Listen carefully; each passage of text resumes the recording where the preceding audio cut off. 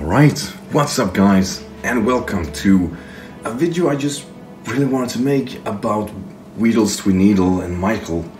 Thing is, we've both been friends for 10 years back. When I started Poketuber in 2012, he was already pre-established, making those very cool webcam recordings like I was doing. Yeah, that was a great time. And while I, of course, made it big at 2,000 subscribers, Weedle made it way past that. And very rightfully so.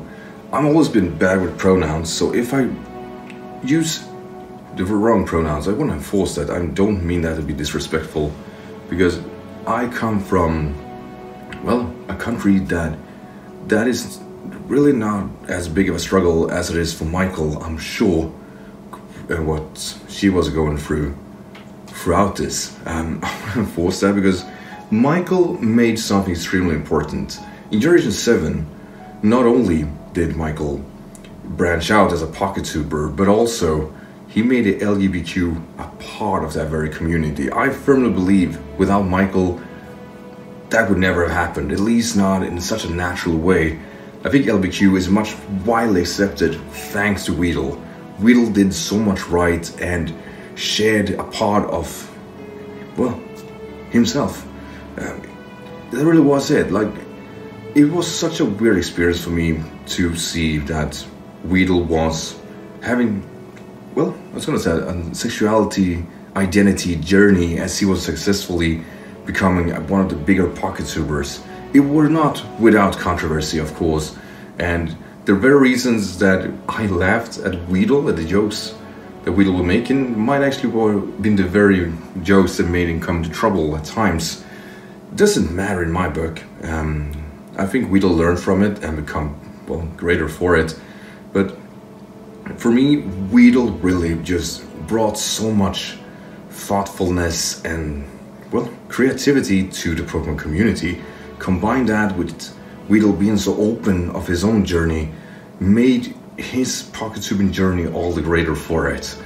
I really can't stress this enough. I mean, I could never understand having the journey of, well, sexually identification of what I want, how I want to proceed it, and how I want to live my life with that in mind, knowing the norm. I think because I know the norm that I'm very confident in what I like and what I want to do. Whatever you call it, really.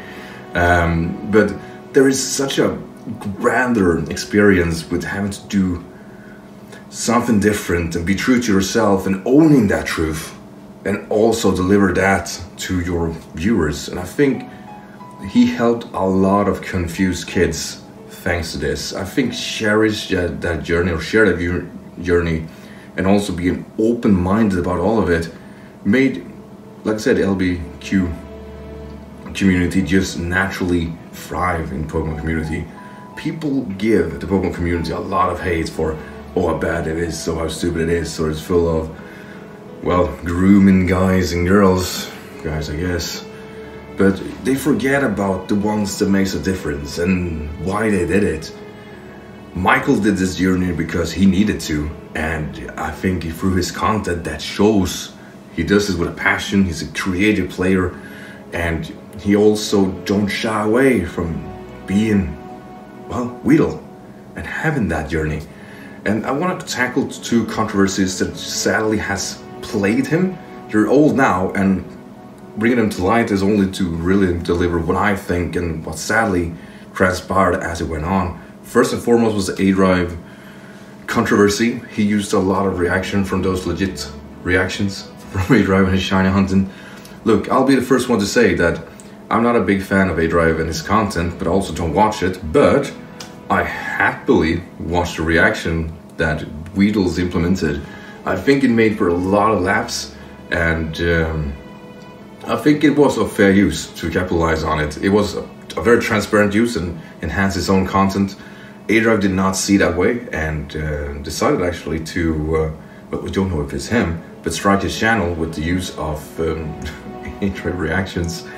And, I don't believe Weedles took that too far. He was, of course, I was gonna say sad, but that's not the right word, but upset that that was the route was taken, and I think A-Drive didn't necessarily speak very highly of him. and enforced that. I think was very, how do you say, if you don't know Weedle and wanna try to bully him, it looks, for me it looks really bad. As a bigger Poketuber, if you aren't happy about somebody else's content about you and your reactions, there are better ways of going about it than being very, very, well, let's just say childish about it. The other reaction, or controversy, was with Verlicify, and more so with, if I remember correctly, a fan of both of them that really wasn't as transparent as she was trying to be. She was constantly contacting Weedle and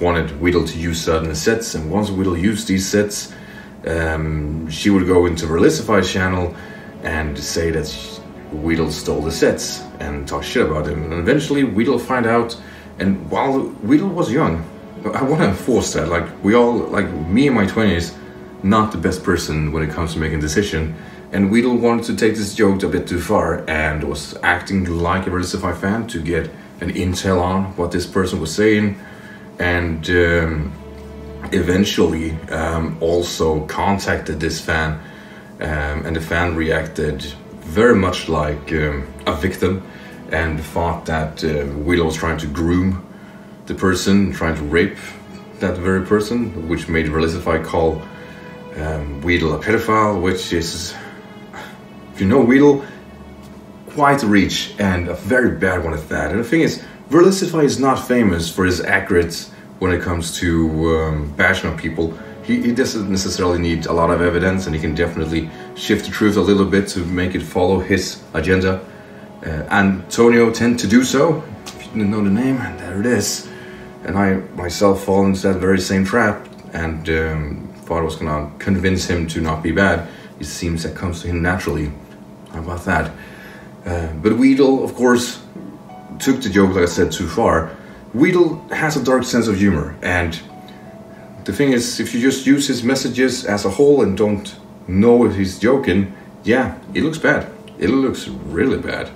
But Weedle really just wanted, or Micheal wanted to really just kind of scare away the person by writing stuff that is very shaky at best.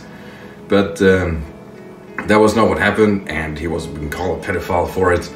Which, look, you can be a pedophile and don't act upon it. You'll still be called a pedophile, but I think acting as a pedophile is where the acting becomes really bad.